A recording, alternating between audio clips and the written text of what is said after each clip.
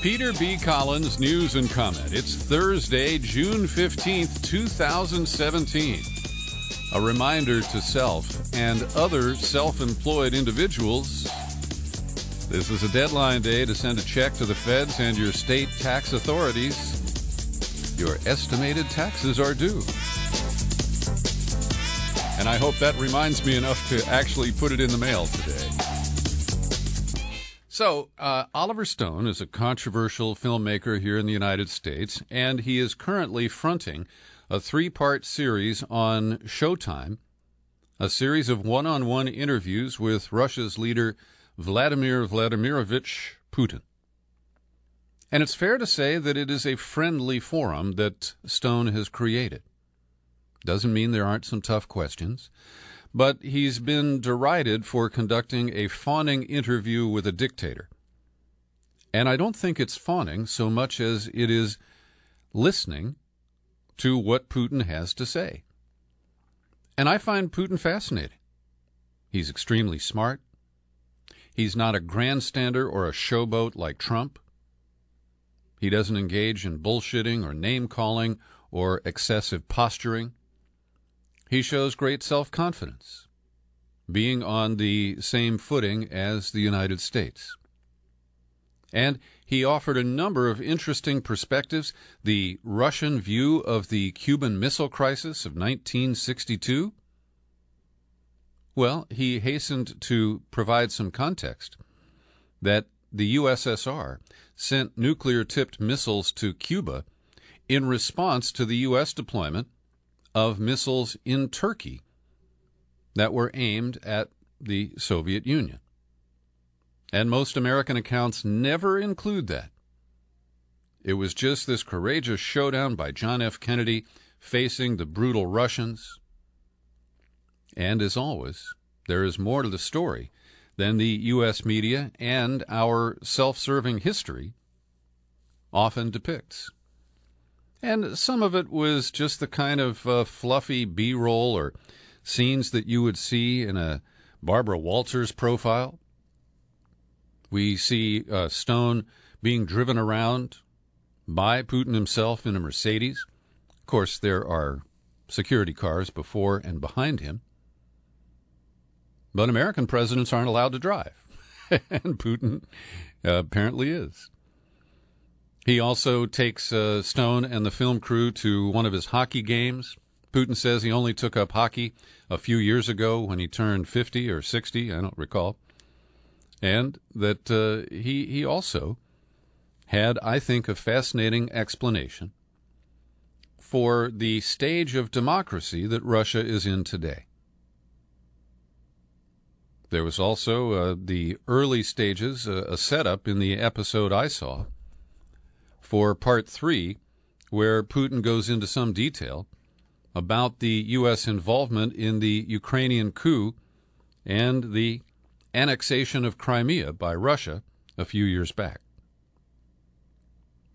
Now, I don't believe that watching this, learning from it, understanding what Russia's viewpoint is, what Putin's thinking might be, is somehow dangerous or damaging.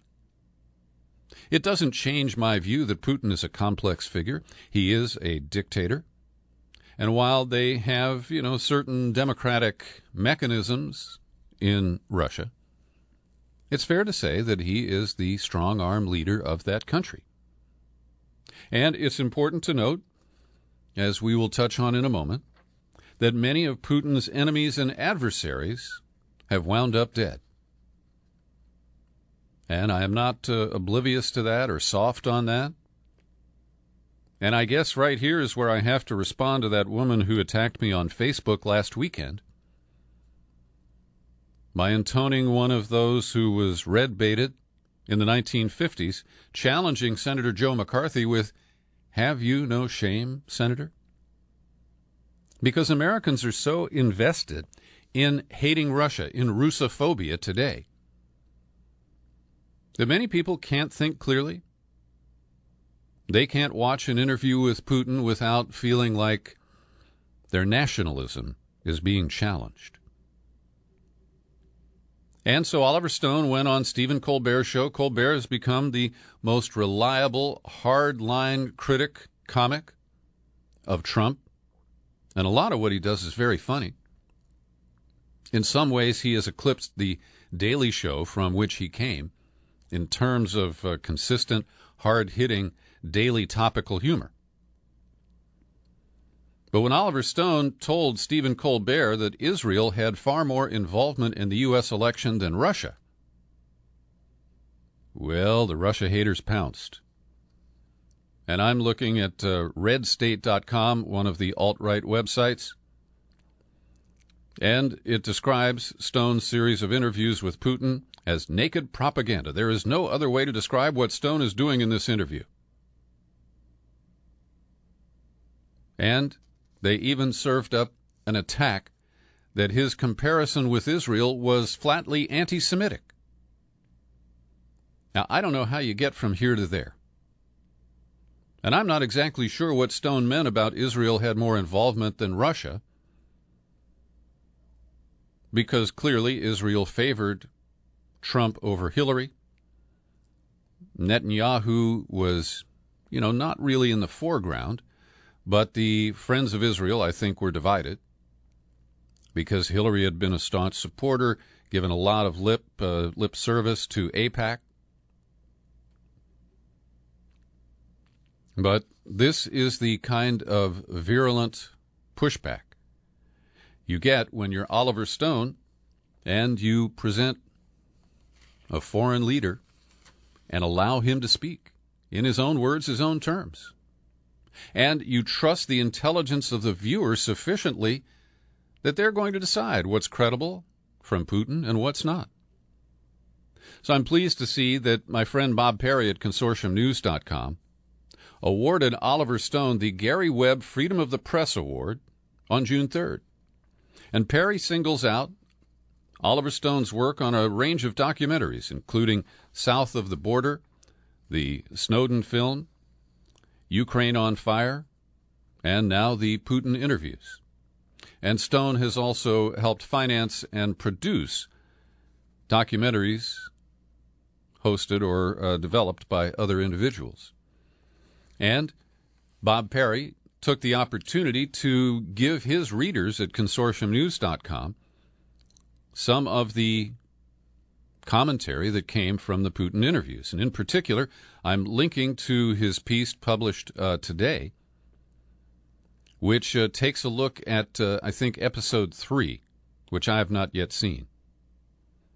And it replays the issues of the 2014 change of the guard in Ukraine, which is not acknowledged as a U.S.-backed coup, but many of us, like Bob Perry and me, believe that that was the case.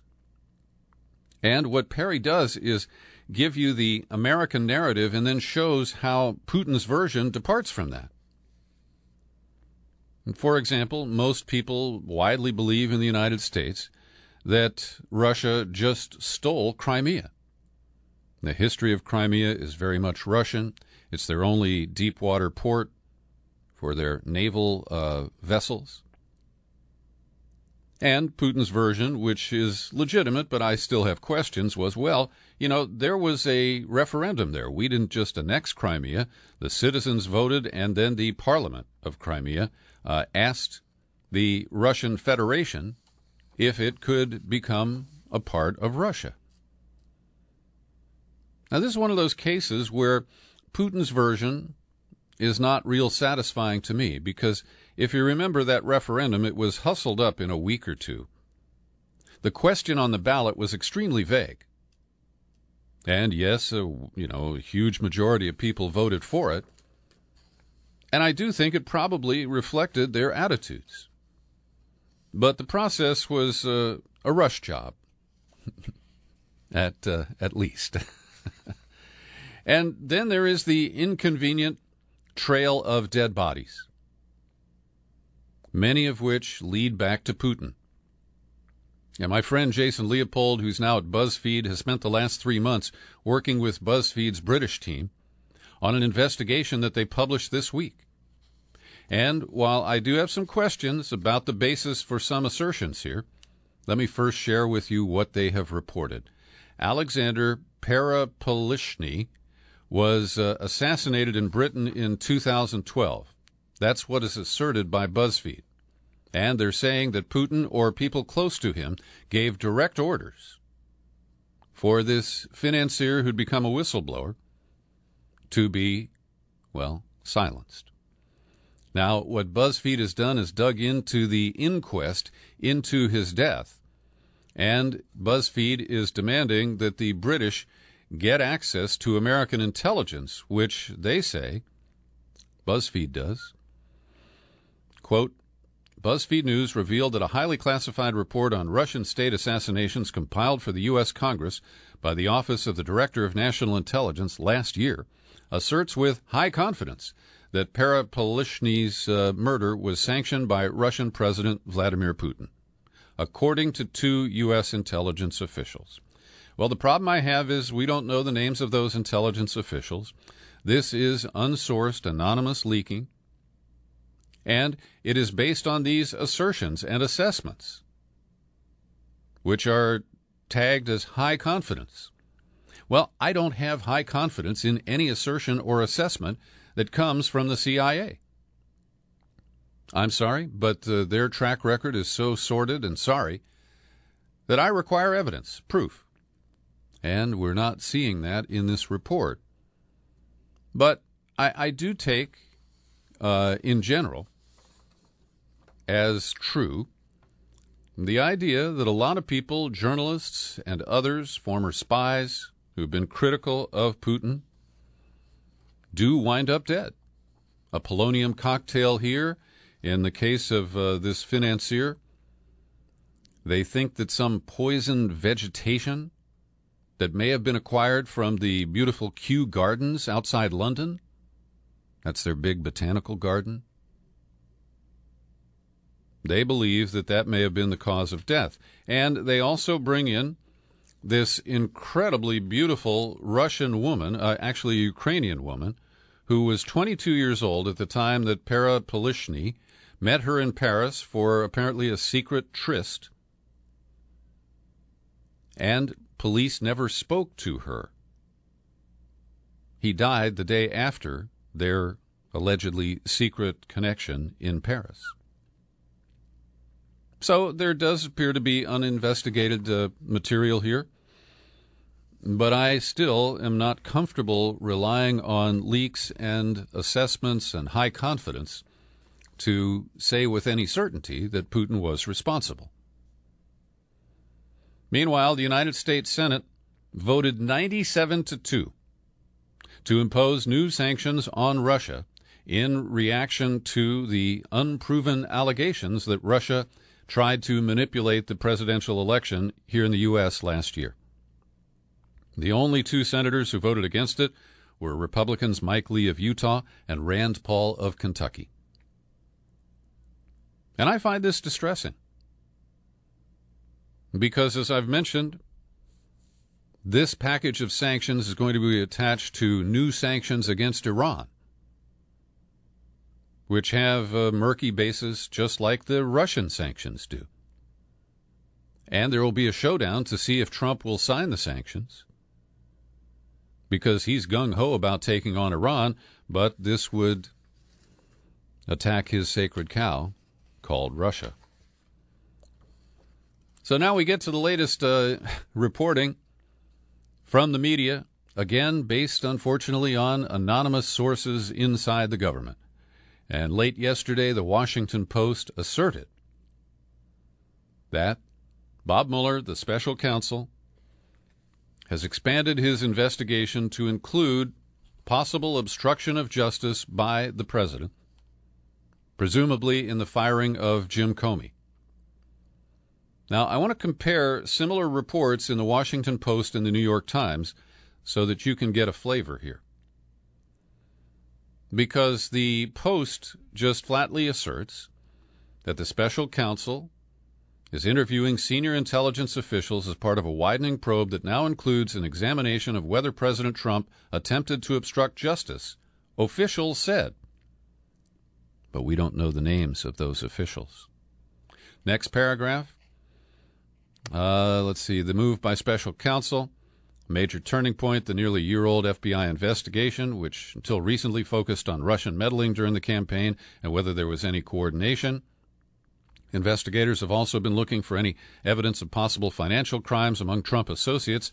Officials said, we're not allowed to know who they are. 5 people briefed on the interview request, speaking on the condition of anonymity, said that Dan Coats, the current director of national intelligence, Mike Rogers, head of the NSA, and Rogers' recently departed deputy Richard Leggett have agreed to be interviewed by Mueller's investigators as early as this week. The investigation has been cloaked in secrecy, but it leaks just like everything else in Washington. And so I take this as true. Let me now read the language from the New York Times, which was much more circumspect. It opens, Mueller has requested interviews with 3 high-ranking current or former intelligence officials, the latest indication that he will investigate whether Trump obstructed justice. And later on, they say that the information suggests that Trump is being investigated. They use a lot of qualifiers, like the FBI's gathering information about the possibility of a crime. Doesn't necessarily mean prosecutors are building a case against the president. So there's a little bit of gray area between the assertions of the Washington Post and the reporting of the New York Times.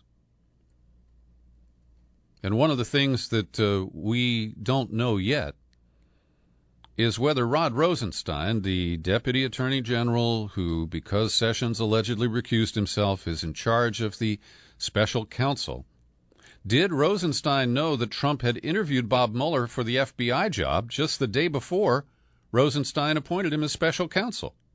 That's a weird coincidence, if that's all it is. But it has raised questions, and it's part of the talking points being used by Republicans who are out there peppering the media with pro-Trump statements. And so as we look at this, we have to weigh on weigh what exactly could come out of this.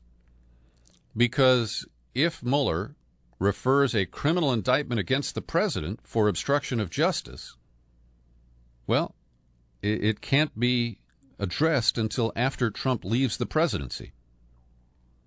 And if this is used as the basis for impeachment, we still have to get Republicans to decide that their butts are on the line for supporting Trump and that he is a greater liability to their futures than a benefit to their agenda of cutting taxes, eviscerating health care, expanding the perpetual wars, etc.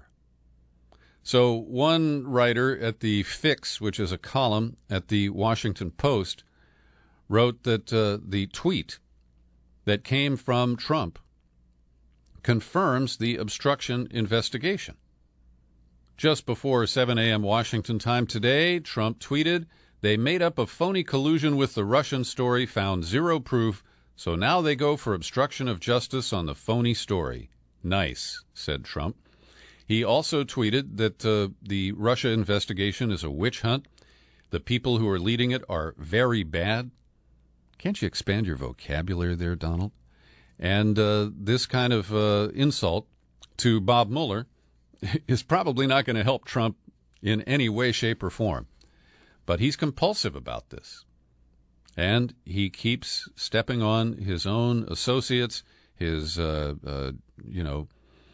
junkyard dog of a lawyer, and it just gets messier and messier all the time.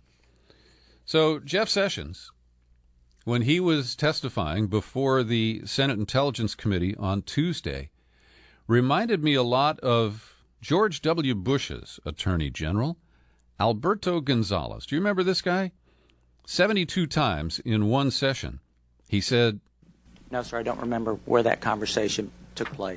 I don't recall either. I have no recollection of knowing when that occurred. I don't recall the specific mention of this conversation. I don't recall Senator. I don't recall any dissent.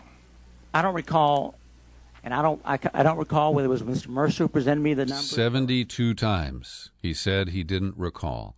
Well, Jeff Sessions didn't mount that kind of account, but in one critical denial that he made to John McCain in the hearing on Tuesday, McCain asked him whether Sessions had ever had any contacts with any representative, including an American lobbyist or agent of any Russian company, during the 2016 campaign. And Sessions said, "I don't believe so." Well, now, former ambassador to Germany during the Reagan administration, Richard Burt, not to be confused with Richard Burr, the chairman of the Intelligence Committee, a Republican, but Richard Burt has represented Russian interests in Washington for many years, and it's widely known that that's the case. And he attended 2 events, dinners, hosted by Jeff Sessions.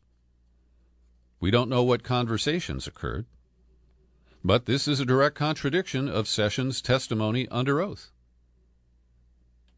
And it will be very interesting to see how this folds into the Mueller investigation, and whether the prediction that Comey made, or the kind of offhand remark about another matter that was problematic related to Sessions that would have required him to recuse himself, well, maybe this is part of that problematic behavior. Every day I like to pause for a second and thank the people who support my work here at the Peter B. Collins Podcast with your subscriptions. People like the folks at DGL, Tracy Williams, Paul Lacombe just took out a new subscription, a monthly subscription. Thank you, Paul. And David Levine, who's been around for a while. I appreciate each and every one of you and invite new subscribers to check in and pony up. I could use your help.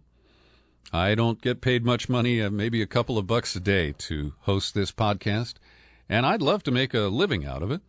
So if you can help out and support my work here, come on over to peterbcollins.com, click on the menu button on any device, follow that to become a subscriber.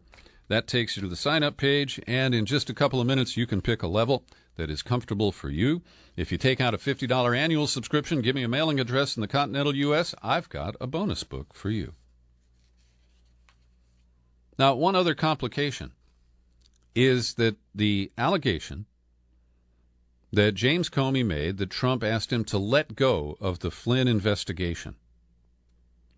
And what's swirling in Washington is information about whether Mike Rogers or Dan Coates was pressured in the same way. And media reports indicate that they were, but both of them stonewalled when they came before the Intelligence Committee last week. And I did a search for Mike Rogers, NSA, Trump collusion. And the only mainstream media outlet I could find with this story was the Daily Mail, dated May 27th of this year.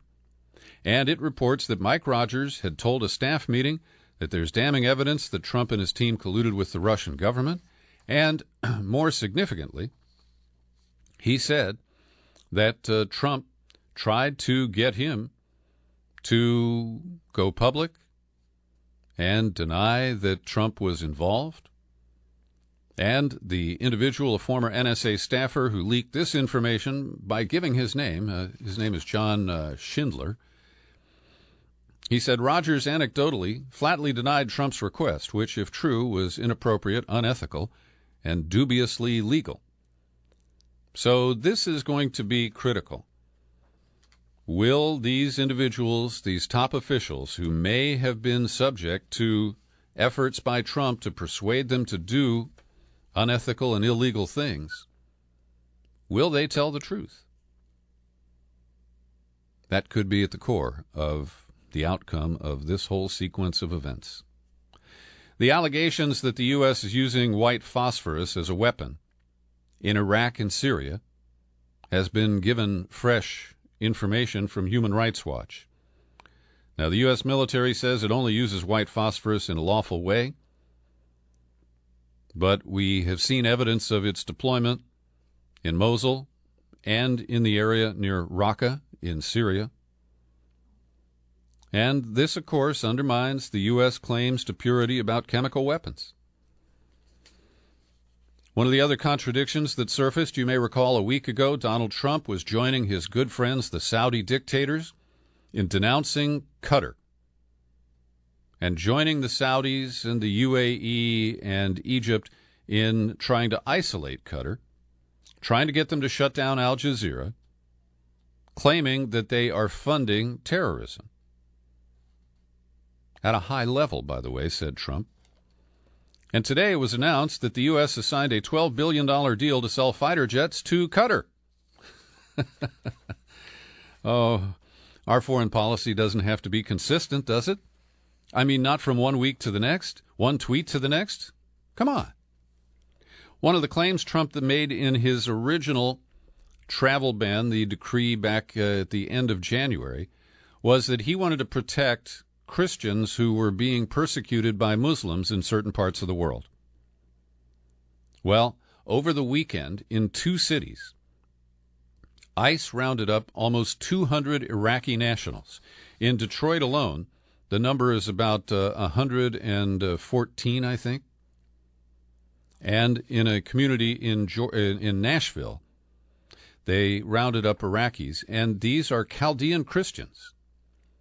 And if you deport them to Iraq, many of them are people who've never actually been to Iraq, or at least not as adults, and they would be persecuted. Why is ICE rounding up these Iraqi Christians? Does one hand know what the other is doing? The father of the 22-year-old student from Cincinnati who was returned from North Korea yesterday said that his son was brutalized and terrorized during 18 months of captivity. He praised Trump because after he and his wife went on Fox and Friends, the Trump administration paid attention to this and did get the freedom of young Otto Warmbier. And he criticized the Obama administration. He said their officials advised the family to stay quiet in order not to antagonize the North Koreans. And the North Koreans said that the neurological damage done to young Otto was caused by botulism and a sleeping pill in combination. And the dad said, even if you believe their explanation of botulism and a sleeping pill causing the coma, and we don't, there's no excuse for any civilized nation to have kept his condition secret and denied him medical care for so long. Meanwhile, the alt ambassador, Dennis Rodman, has been in Pyongyang for 5 days now and has yet to get a meeting with his buddy, Kim Jong-un. Now, Rodman, who knows Trump, he was on one season of The Apprentice, as I am told, took a copy of Trump's bestseller, The Art of the Deal, and posed with it for a picture in North Korea, apparently in an effort to secure a meeting with the trigger-happy Kim Jong-un. In a very small story in the San Francisco Chronicle today, it's reported that U.S. troops are on the ground in southern Philippines in the city of Marawi, where the Islamic State-linked militants have been battling the government of Rodrigo Duterte. Now, Duterte has been angry at the United States, has threatened to eject U.S. forces from his country. There is a prohibition in the Philippine Constitution on the presence of foreign combat troops. I'm not sure why they're there or if they'll get booted. Good news for the Standing Rock water protectors. A judge has ordered the Army Corps of Engineers to review the way it fast-tracked approval of the permit for the Dakota Access Pipeline. On Wednesday, a 91-page opinion issued by U.S. District Judge James Boasberg said that the Army Corps of Engineers substantially complied with the National Environmental Policy Act, but it failed to fully weigh how an oil spill could affect the Standing Rock Sioux tribe. He didn't order suspension of the pipeline, which went into service on June 1st, but there is a hearing on June 21st to discuss that. In Mexico, another journalist was brutally murdered in broad daylight. His name is Javier Valdez, the 6th journalist to be assassinated in Mexico this year. And he was killed because he had been documenting political corruption and state links to drug trafficking. And the problems in Mexico are a corrupt government and violent cartels. And they wouldn't be there if it weren't for prohibition in the United States. That's what drives the drug economy in Mexico. And this Sunday, the History Channel is going to start a 3-part series called America's War on Drugs, 9 p.m. Eastern on the History Channel on Father's Day, Sunday night. And one of the executive producers is a journalist I have great respect for, Anthony LePay. I've contacted Anthony to see if I can get an interview and get more details on this series. And there's another 3-part series I want to alert you to because it is alleged to be a propaganda series, and it's on PBS. A respected New York University professor of education, Diane Ravitch, wrote a piece at the Huffington Post today. I'll link to it in the show file for this podcast. And they described this 3-hour series as just a biased glorification of the privatization of America's public education system. And that, of course, is the agenda of Trump's education secretary, Betsy DeVos, who bought her position in the cabinet with millions of dollars in donations to the Republicans over the years. And Professor Ravitch says that this is very biased. You're going to see one-sided reporting, for example, about privatized schools in Chile, but you won't learn that the downside of what's going on there. Anyway, I have not viewed this myself, but the professor investigated the funding for the program, and it is coming from the Prometheus Foundation and also the Anderson Foundation. These are right-wing groups, and some of them are aligned with the Koch brothers. And it is shameful that PBS is essentially selling infomercial time on the nation's only independent and allegedly public television network. Thanks for joining me for my News and Comment podcast. It's available free every day on YouTube. I'm Peter B. Collins. Happy trails to you until we meet again. Happy trails.